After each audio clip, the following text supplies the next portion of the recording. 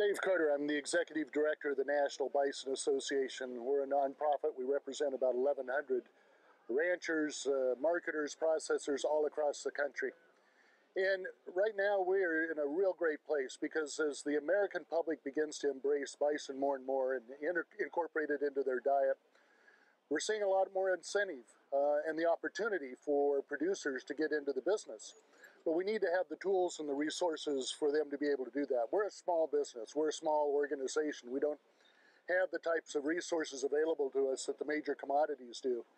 And so we really were able to utilize our assistance that we got through the SARE program to start to develop some resources to be able to get out to not only producers, but to those folks associated with agriculture, educators, extension agents, the lending community, to talk about the opportunities in bison production, but also to provide them with the tools to be able to do that.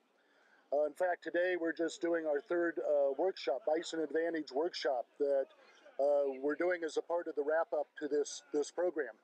And so this is a way in which we can sit down with folks and talk about the state of the bison business, and the opportunities are there for producers of all sizes. We're at a farm today where they have a mixed operation with bison and cattle and do agritourism and direct marketing. But we also have folks that sell into the commercial marketplace and put bison into now Kroger and Costco and Whole Foods. And so as we have this opportunity for producers to get involved at all levels of the business, the tools that were provided through the SARE grant will continue to be used to educate and to equip those producers to make a success in the business.